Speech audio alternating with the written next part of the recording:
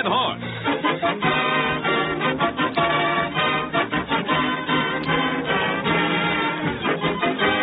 The makers of Mobil Gas and Mobil Oil bring you Orson Wilde.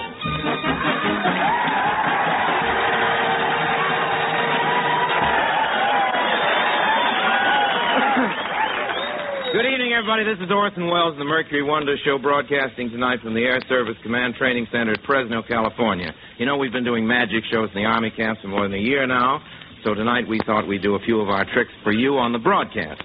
I usually open the show with the Indian rope trick, and as my assistant, I usually use Gypsy Rose Lee.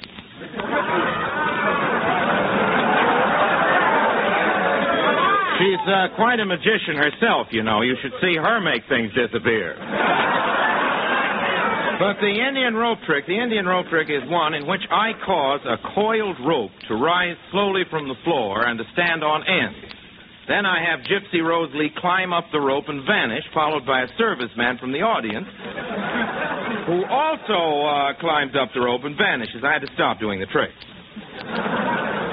Took me 30 seconds to get him up there and 2 weeks to get him down.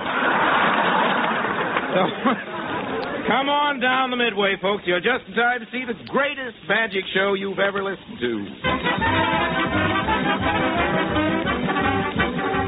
Hurry, hurry, hurry, right this way for the big show, folks. The Mercury Wonder Show for servicemen. That means you, soldier. If you got your girl with you, bring her in. She'll be amazed. She'll be astounded. She'll be thrilled. There are no lights in the balcony. Oh, the magic show. Let's go in. Oh, nuts to bed, honey. Let's get going. What's your rush? I only got a 6-hour pass. The Mercury Wonder Show, folks. It's a 4F joke, you know that. Orson the Magnificent. Gentlemen, I greet you in the words of the mysterious East. Mashallah, inshallah, abacadabra. Sure. May your shadows never be less. Tonight we're going to attempt to entertain you with a few feats of conjuring, sleight of hand, legend of main, prestidigitation, and hanky-panky. Bring out the tape. For my next illusion, I shall produce from thin air, not a goldfish bowl, not a rabbit, but a beautiful lady. Now watch me very closely. Gavasa, inshallah, mashallah, abacadabra. Sure. Nothing happened. Maybe I sang it in the wrong key. Sure. Slide whistle.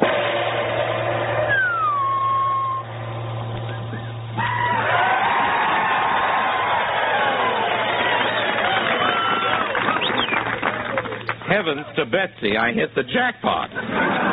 There are 2 of them. Gentlemen, I give you a double feature. 2 scintillating young stars with one name and one face. That gorgeous parley from the picture Andy Hardy's Blonde Trouble, the Wilde Twins. Whoa.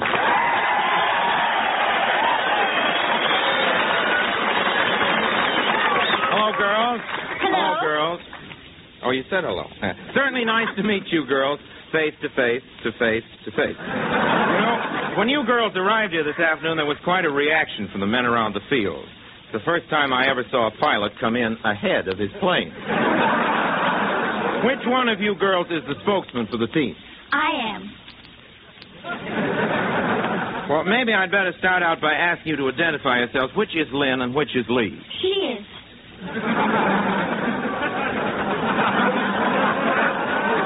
Well, let me put it this way. If I were to ask Lyn for a date tonight, who'd be waiting for me when I arrived at your house? Our mother.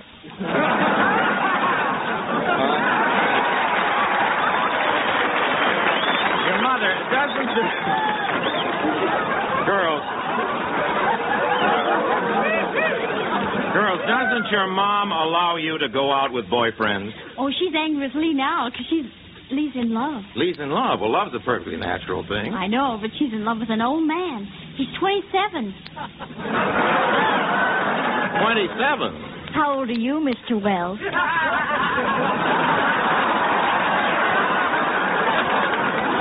29. I'm practically falling apart. On the screen, you look much younger. Oh, on the screen, I look much younger. Yes, I saw you in Jane Eyre, and I thought it was wonderful. Oh, really? Thank you. What'd your sister Lyn think of it? Oh, she's the intelligent one.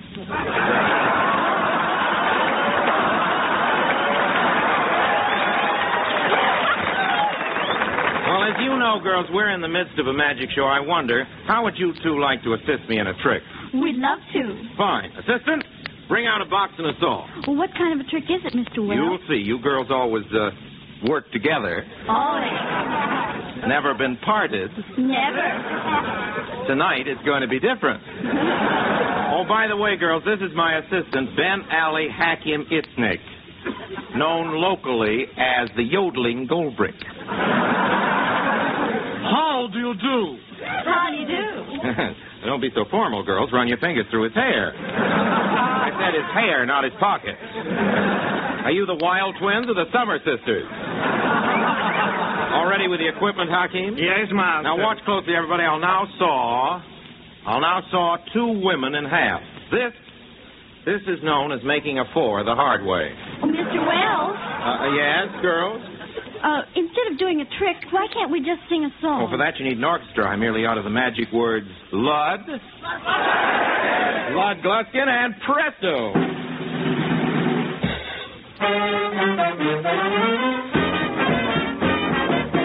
I fell in love with the leader of the band. I was alone and he seemed to understand, but he had no ring for this finger on my hand. So I said farewell, farewell to love.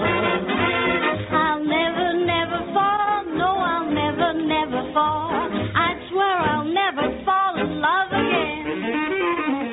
Then I lost my heart to the boy who played the sax. Night after night he recorded tunes on wax. I wanted romance, but he wanted to relax. So I said farewell, farewell to love. Oh, I'll never, never fall. No, I'll never, never fall. I swore I'd never fall in love again. Then he blew his horn and my heart turned upside down. He blew his horn and I bought a wedding gown. He blew his horn, then he blew right out of town. So once more I shoved romance away.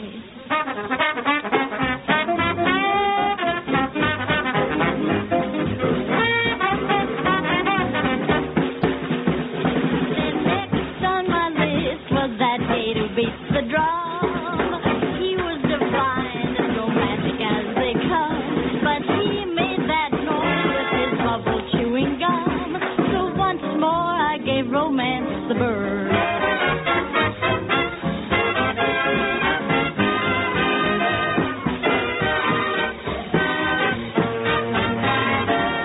We'll never fall again for our leader or his man. We're through with all musicians from now on. We're going back to that shack by the track in Hackensack. I'll marry Jim, maybe Joe, or even Jack. We're leaving for good and we're never coming back.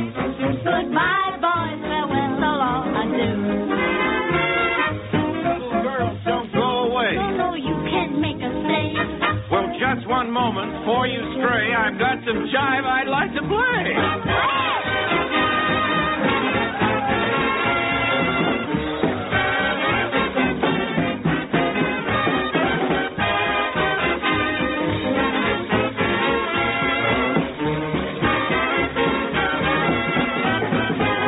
We're staying, Mr. Wells, Hallelujah! Glory be! 'cause you send me when you play, and I just can't go away. So I'll stay, can't go away. Stay, I guess I'm still in love with the leader of the band.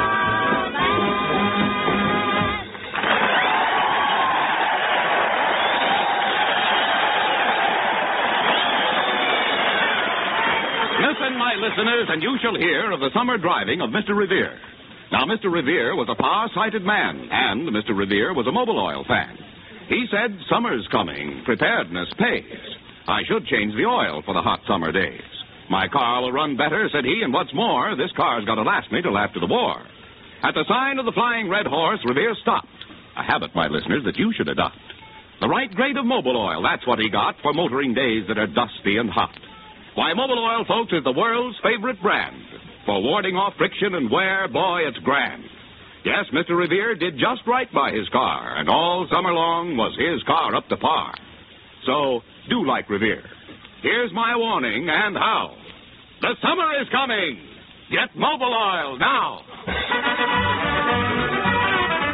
For my next delusion, I should like the assistance of two members of the audience. Anyone at all, you, sir, in the first row. Thank you, and you. Thank you very much.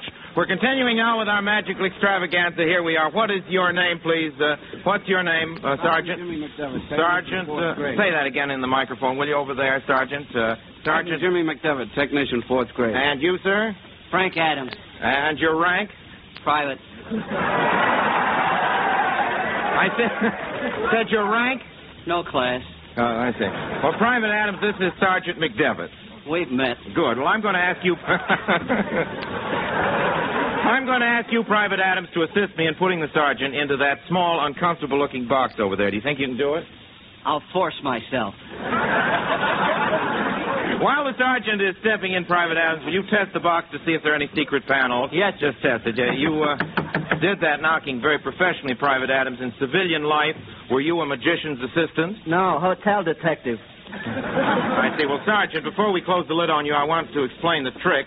On the count of 10, you will have vanished from this box, and in your place, there will appear a beautiful woman. Very well now. You crawl down, Sergeant. We close the lid, and you count to 10. 1, 2, 3. While the sergeant is counting to 10, I'd like everybody to watch me very closely. I take this magic prayer paper, and whoosh, whoosh, I touch a match to it, and who have we here but that luscious starlet from Universal Pictures, Miss Lois Collier.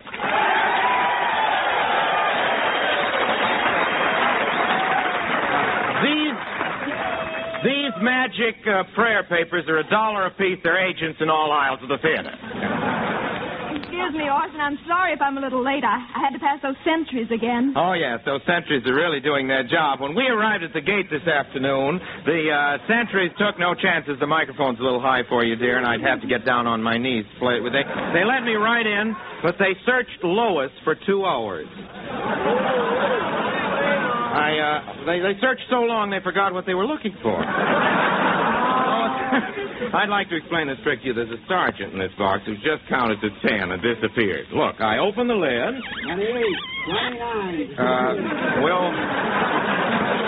We'll come back to that later. You know, Orson, I've always wanted to entertain servicemen. I sort of envy a performer like yourself. You do a big magic show for them, but, well, it's different with me. What have I got to offer these boys? Well, no coaching from the audience, please. Private Adams, I'm going to need your cooperation this time. I'm going to ask you to put your arm around Miss Collier. Do you think you can do it? I'll force myself. All right, wait a minute, soldier. You just put your arm around her, you know. She's an actress, not an infiltration course. Maybe I better explain this trick so you know what you're doing. He knows what he's doing. Well, now, when Private Adams counts 3, the young lady will vanish before your very eyes and appear in this box, from which Sergeant Collins has just disappeared. As you can plainly see, I opened the lid. 101. Sorry, Lois, it doesn't seem to be working out quite on schedule. Maybe I'd better throw myself into a trance. I close my eyes. I'm drifting miles above the earth, high up above the clouds, high. Pilot to tower, coming in for a landing. What's that, Donovan? Oh, sure. And presto, I open the lid. 101. 602. Now Lois Collier's in the box. That's half the trick, Sergeant. You're supposed to have vanished. I know a few tricks myself. Sure.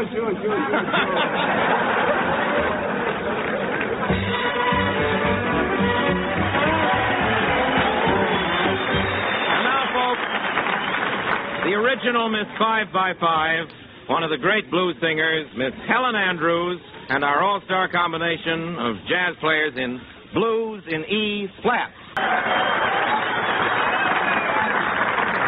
Here's some bad news for the Axis. Wednesday, May the 24th, Torrance, California. Here today at the Flying Red Horse Refinery, another TCC unit went on stream. This is the second of 2 double refining units built by the makers of Mobil Gas and now devoted exclusively to the production of aviation gasoline for war. Friends, those new TCC refining units, part of the world's greatest catalytic cracking development, are now turning out vast quantities of aviation gasoline. This is the gasoline with flying horsepower.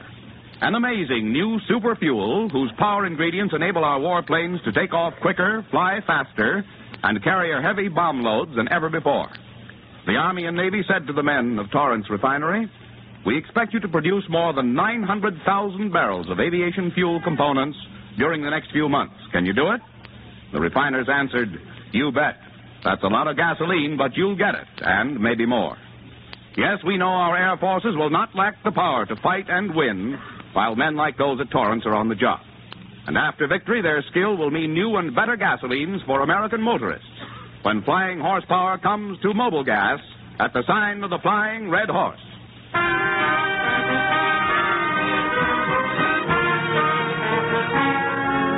Half a century ago, there was a Dr. Hyde who was a missionary in the South Seas and who's remembered today because he wrote a public letter to a reverend brother of his, a certain Dr. Gage. In this letter, Dr. Hyde attacked the character and memory of a Catholic priest who had died 2 years before in the leper colony of Molokai. This priest, Dr. Hyde declared, was dirty, coarse, headstrong, and bigoted, and not pure in his personal life. Now, this priest, whom Dr. Hyde called dirty and impure, was none other than the martyr, Father Damien, whose selfless devotion to his island parish was climaxed on that Sunday morning in 1885 when he commenced his sermon not with the accustomed words, "My brethren," but with the terrible and heart-rending address, "We lepers." Dr. Hyde's letter was printed in a Sydney newspaper, and that miserable cleric may well have regretted to his dying day that it was ever noticed by the literary gentleman whose answer I'm going to read to you now. Sydney, February 25th, 1890, to the Reverend Dr. C.M. Hyde, Beretania Street, Honolulu, Sir. You may remember that you have done me several courtesies, for which I am prepared to be grateful, but there are duties which come before gratitude, and offenses which justly divide friends. Your letter to the Reverend H.B. Gage is a document which, in my sight, if you had filled me with bread when I was starving, if you had sat up to nurse my father when he lay a-dying, would yet absolve me from the bonds of gratitude. You belong, sir, to a sect, I believe my sect, which has enjoyed and partly failed to utilize an exceptional advantage in the islands of Hawaii. This is not the place to enter into the degree or causes of their failure, but this much must be plainly dealt with. In the course of their calling, the missionaries, or too many of them, grew rich. It may be news to you that the houses of missionaries are a cause of mocking on the streets of Honolulu. It will at least be news to you that when I returned your civil visit, the driver of my cab commented on the size, the taste, and the comfort of your home on Beretania Street. No, your sect, and remember, as far as any sect avows me it is mine, has not done ill, in a worldly sense, in the Hawaiian kingdom.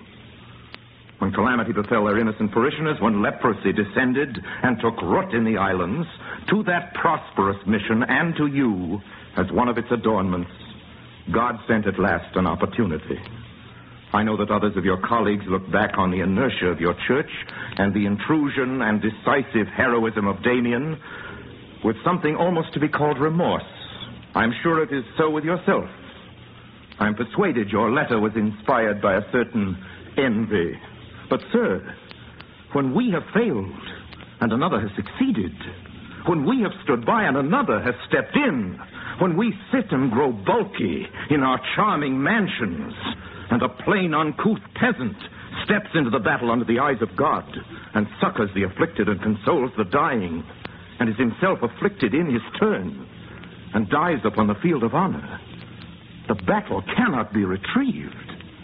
It is a lost battle, and lost forever.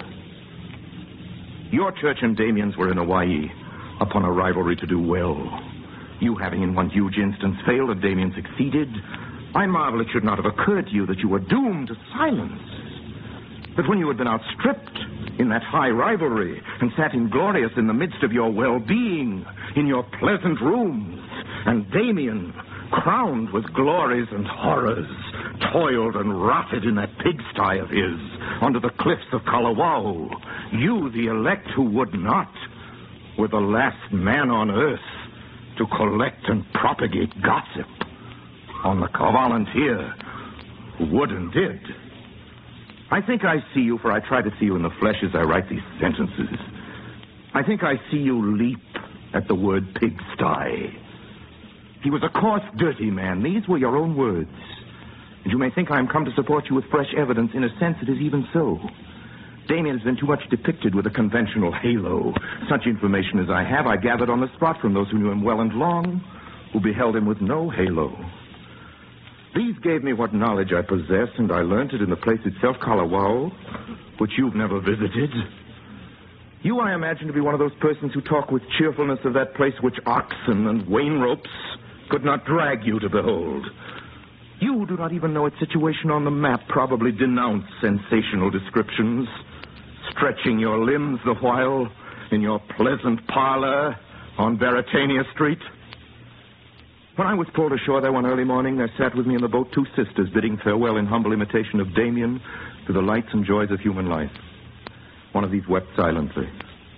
I could not withhold myself from joining her. Had you been there, nature would have triumphed even in you. And as the boat drew nearer and you beheld the stairs crowded with abominable deformations of our common manhood, and you saw yourself landing in the midst of such a population as only now and then surrounds us in the horror of a nightmare, what a haggard eye you would have rolled over your reluctant shoulder toward the house on Baratania Street. Had you gone on, had you found every fourth face a blot upon the landscape, had you visited the hospital and seen the butt ends of human beings lying there, almost unrecognizable, but still breathing, still thinking, still remembering, you would have understood that life in the lazaretto is an ordeal from which the nerves of a man's spirit shrink, even as his eye quails under the brightness of the sun. You would have felt it was, even today, a pitiful place to visit and a hell to dwell in. And observe that which I saw and suffered was from a settlement purged, bettered, beautified. It was a different place when Damien came there and made his great renunciation and slept that first night under a tree amidst his rotting brethren, alone with pestilence, and looking forward with what courage, with what pitiful shrinkings of dread, God only knows, to a lifetime of dressing sores and stumps. You say that Damien was coarse. It's very possible you make us sorry for the lepers who had only a coarse old peasant for their friend and father. Damien was dirty, you say. Think of the poor lepers annoyed with this dirty comrade. Damien was headstrong. I believe you're right again, and I thank God for his strong head and heart. Damien was not sent to Molokai, but went there without orders. I have heard Christ in the pulpits of our church held up for imitation on the ground that his sacrifice was voluntary. Damien had no hand in the reforms, you say. If ever man brought reforms and died to bring them, it was he. There's not a clean cup or towel in the bishop home, but dirty Damien washed it. Damien, you say, was impure in his personal life. How do you know that? Is this the nature of the conversation in the house on Baratania Street, which the Camden envied, driving past racy details of the misconduct of the poor peasant priest toiling under the cliffs of Molokai? When I was there, I heard complaints of Damien.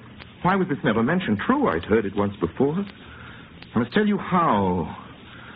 There came to Samoa from Honolulu one who in a public house on the beach volunteered that Damien had been guilty of misconduct and had sickened from having contact with lepers. The man sprang to his feet. I'm not at liberty to give his name, but from what I heard, I doubt if you would care to have him to dinner in Baratania Street. You miserable little, here's a word I dare not print, it would so shock your ears. If the story were 1,000 times true, he cried, can't you see you're 1,000,000 times lower for daring to repeat it? Reverend sir, I'll suppose your story to be true. I will suppose, and God forgive me for supposing, that Damien faltered and stumbled in his narrow path of duty. I'll suppose that in the horror of his isolation, perhaps in the fever of disease, he, who was doing so much more than he had sworn, failed in the letter of his priestly oath. He, who was so much a better man than either you or me, who did what we would never dreamed of daring, he, too, tasted our common frailty. Oh, the pity of it. The least tender should be moved to tears. The most incredulous to prayer. And all that you could do was to pen your letter to the Reverend H.B. Gage. Is it growing at all clear to you what a picture you've drawn of your heart? You had a father. Suppose this tale were about him and some informant brought it to you, proof in hand. I'm not making too high an estimate of your emotional nature when I suppose you would regret the circumstance. That you would feel the tale of frailty the more keenly since it shamed the author of your days. And that the last thing you would do would be to publish it in the religious press. Well, the man who tried to do what Damien did is my father. And the father of the man in the public bar. And the father of all who love goodness. And he was your father, too. If God had given you the grace to see it. Signed, Robert Louis Stevenson.